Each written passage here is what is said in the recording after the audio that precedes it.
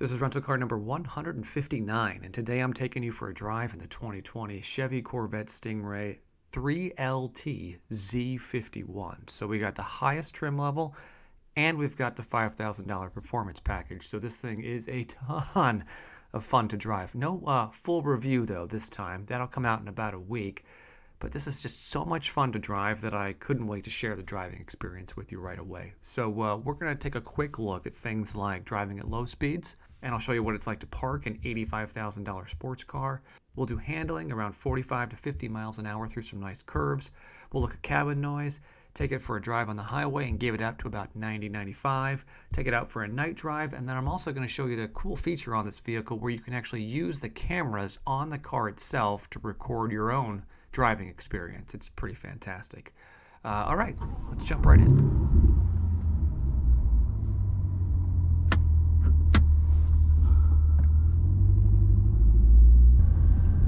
All right, so let's talk about driving this thing at lower speeds. And I really just mean tooling around a parking lot. Some of these higher end vehicles are actually really hard to park, at least for someone like me that doesn't drive them very often. But I've found this to be extremely responsive. I mean, parking it is a breeze. And if you do need a little bit of assistance, it is nice that you have these front-facing cameras to help you. Also, if you need to reverse, the cameras are actually pretty nice as well. And I've had to really rely on these quite a bit. So I'm backing up right now into that parking space. Look at that. Normally I miss it by a mile, but after just a little bit of practice driving this thing, I was able to get it pretty easily. And then you can do more of a fisheye view right here to make sure you're actually in that parking space. I gotta say, those guides are super helpful while you're driving around, and so is that front-facing camera. You know, visibility is just a little bit different in this vehicle than in others, so it's nice to have a little bit of help, especially if you're someone like me who's just renting it for a little bit and isn't really comfortable driving it. So, you know, all in all, low speeds, I feel pretty comfortable.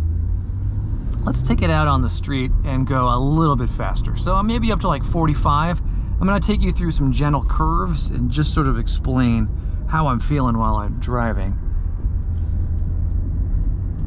It is really evident though. I mean, we are so low, especially when you're behind another car. You just notice how low this thing rides. And it's kind of fun because it's so different from anything I've driven lately.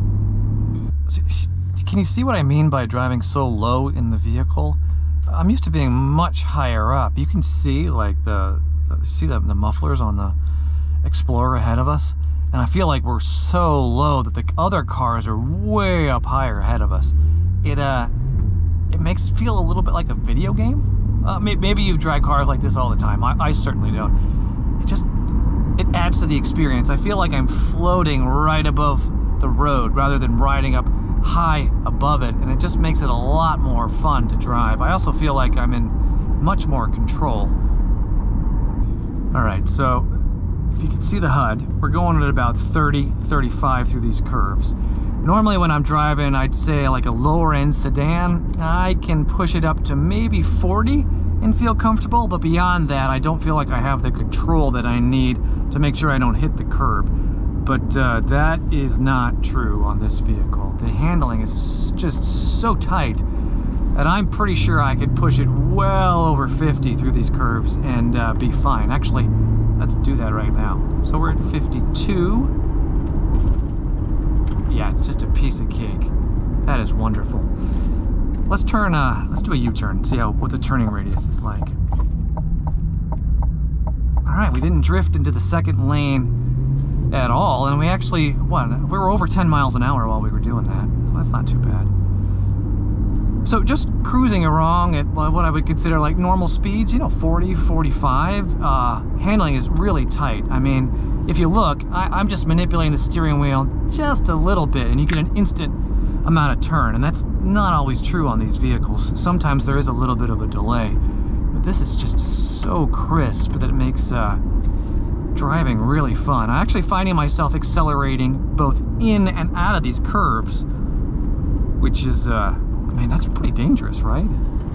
I'm just bound to get a speeding ticket if I drive this thing for too long. Let's do one more U-turn, and then let's play around with acceleration a little bit. Now, I'm in an office park, so I can't go crazy, but we can see what kind of acceleration we have. First thing I want to test is accelerating while we're already moving. So we're at 30, and when I get to a straightaway, so I don't crash this thing, I'm going to slam on the accelerator, and let's see how instantly we get a burst of speed. What I would like to see is that an almost instantaneous amount of just forward acceleration. So after this curve, we'll have a nice straightaway. All right, are you ready? 1, 2, 3, go. Jeez, oh my goodness. That was nuts. So there is a delay. You know, I drove a Tesla recently. That accelerates, I mean, it's just the second you hit the pedal.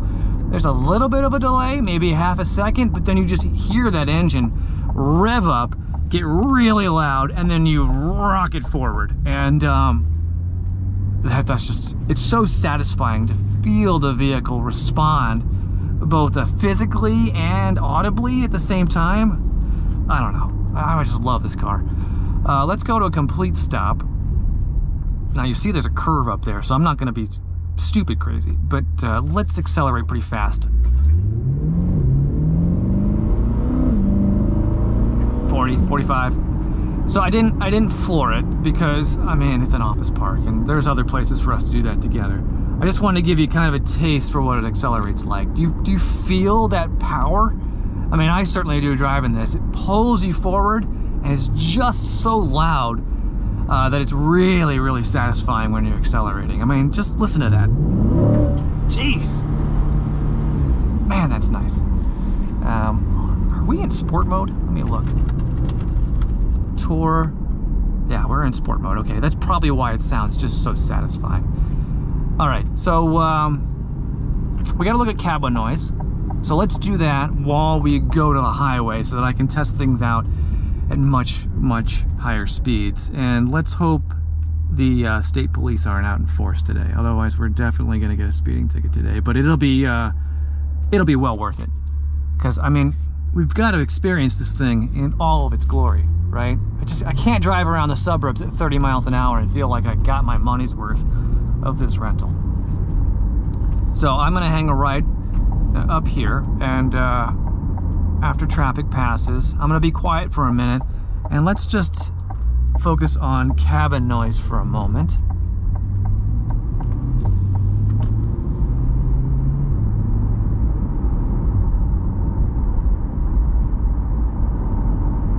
So I don't know about you, but I can hear some wind, which is not that bad. I don't mind that at all. Can't hear much else. So there are cars going by, and I can't really hear them at all. So that tells me that cabin noise is pretty good. Obviously, you can hear the engine, right? I mean, I want that. I don't want that to be muffled at all. Let me turn on the radio a second. I'm gonna turn the volume up.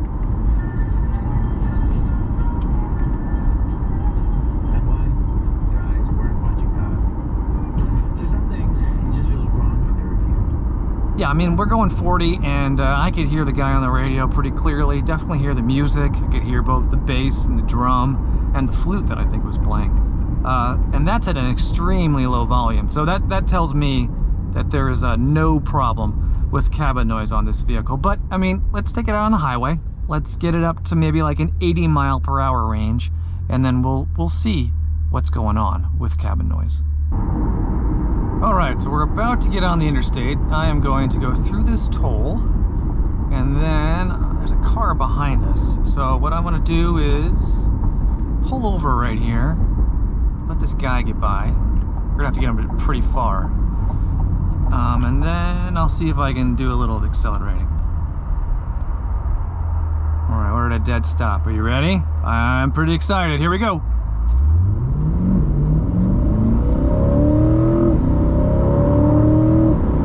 Wow.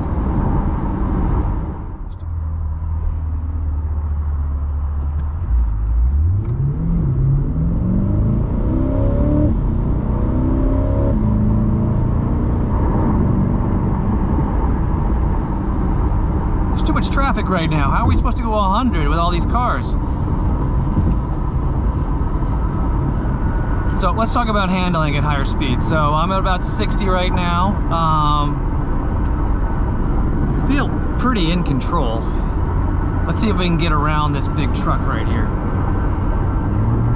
So it doesn't take a lot to change lanes, which is nice. And I feel like even at 75,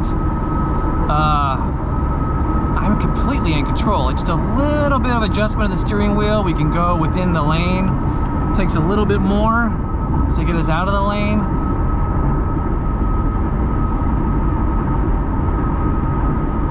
So handling at higher speeds is actually really nice. I feel like I'm extremely in control, and even at 75, I feel like I can go much, much faster. 80. It doesn't feel like the car is anywhere near its peak. In fact, I'm barely pushing down on the accelerator to maintain at 80 miles an hour. Now, my normal daily driver is a minivan, and I have to actually keep constant pressure on the accelerator to keep a speed like this. But with the Corvette, man, 80 feels like nothing. Let's see if we can get around this guy. Yeah, we're at 90, and there's no question the car can go much, much faster. Although we got a lot of traffic today, so I'm not going to be able to push it. But handling at this speed is just effortless. I mean, I feel like changing lanes at 80 miles an hour is nothing. The car feels extremely stable, and I feel like I'm in complete control. Also, even at 70, when I tap on the accelerator, I mean, it just pulls forward. It's like 70 miles an hour is nothing. We need to get it way, way higher before we're going to reach the upper limits of this vehicle. One thing I am noticing, and I'm sure you are too, is that, you know, at 70, 80 miles an hour, that cabin noise really does become much more apparent. I feel like I have to raise my voice to talk to you. And I think that listening to anything over the entertainment features is probably going to be a little bit more challenging. But, I mean, I don't really care. I'm focused on the driving, not so much on what's going on, you know, entertainment-wise around the vehicle. I do think, though, that holding a conversation at that speed would be, I don't know, a little bit more challenging. So just, I mean, keep that in mind if you're thinking about driving this vehicle. So driving at night, I noticed a couple of things. First off, the engine is loud, and I mean in a really good way. When you have a little bit more quiet on the road, you just notice how much of a growl there is when you accelerate, and man, it's fantastic. Maybe a little bit of a negative, you know, visibility is different on this vehicle. You sit so low, and the roof comes down and kind of infringes on your view a little bit. I don't know if you've noticed that the camera angle isn't ideal. When you're on the highway, that's not a big deal because you can see so far out in front of you. But when you're driving around town, I don't know, it's kind of annoying. Sometimes you can't see the stoplight without having to lean forward and look up. But overall, man, this thing is, I think it's worth the 85 grand, which is saying a lot from someone who's cheap like me. All right, so let's play around with the PDR feature. So it's on the menu screen, right? Cycle over, hit this button, and then you can have the vehicle actually use the external cameras to record for you. There's actually two SD card slots on this vehicle. The first one is in the center armrest right here. You'll see it tucked away right here by all these USB ports. That's actually for the nav, so that's not where you stick it. You have to open up, sorry about all my gear, the glove box, and then there's an SD card slot right here where you can put the SD card in, and that's where it will come up and show you that you're able to record. So on the screen itself, you have a lot of different features, right? We can go look at our recordings. There's none right now. And then there's a settings screen to set things up how you like it. So I'm going to have it so that it records audio. We're not going to do automatic recording. I don't want everything I do to be recorded, but I will turn it on when we're driving around. I put the video quality at the highest amount I can. And then what we're going to do is use a video overlay that's sport. So while we're driving, it'll show us the road and then miles per hour and then information about how I'm actually driving. There's a couple other settings that we could use. So a video overlay could be track, and then it just gives you a little bit more information. I don't like this though because it blocks out too much of what's going on. And then you can do lap timing also, but you know, I'm not doing laps. I'm just going to drive and try and get this thing up to a decent speed. So how you'll do it is when the SD card is in, it'll tell you that that's it, and then you can hit start recording, and then you'll be able to see not only me driving the vehicle, but kind of like a heads-up display overlay over the video itself that shows you the performance. So let's try it out now.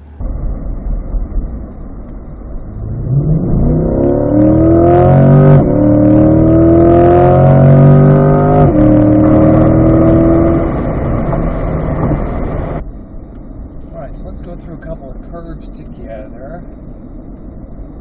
First, let's do a U-turn. Ah, it's so tight. So effortless. Alright, a little acceleration. Not bad. Alright, so that's pretty much everything I have right now on the Stingray. I hope you enjoyed it, and I hope you'll check out the full review because there is so much cool stuff on this vehicle that I want to share with you. Anyway, thanks so much for watching, and I will see you next time.